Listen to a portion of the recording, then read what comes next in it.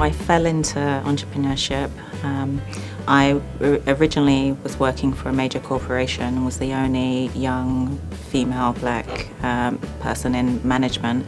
But then I was diagnosed with a chronic illness and had to reinvent myself. So I delved into the world of self-employment and started up my own event planning company. It started as a zero-funded venture and went well into six figures, and then we also became number 2 in the state because it was in New York, and we were in the top 5% nationally. And then I sold that business and came to the UK and decided that I'm really loving entrepreneurship and I want to continue down that path.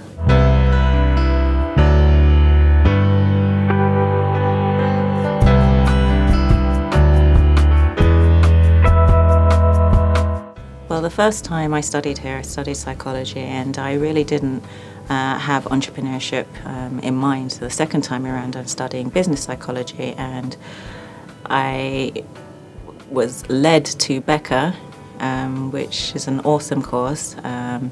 They really support entrepreneurs in knowing exactly what structure to put in place to develop your business. Because the first time around, I kind of just, did it off the top of my head. I didn't really put in place the appropriate structure that you need to set up a business.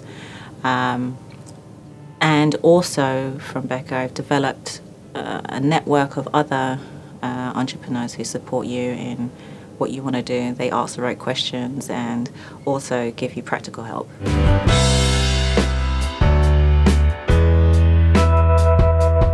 I think the biggest thing I've learnt is the business planning side of things, really to assess, not just for the financial element, but really to assess whether or not your business is going to work, whether it's viable, and also how to ensure that other people see that it's a viable business proposition.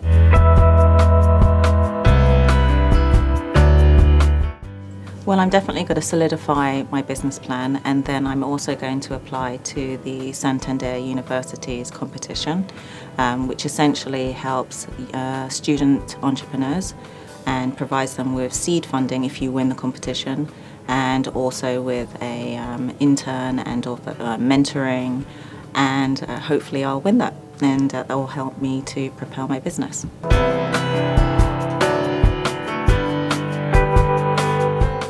I would definitely say to get involved in BECCA, even for those who have been involved in entrepreneurship and, like myself, might think, well, I know it all, really, what am I going to learn from this?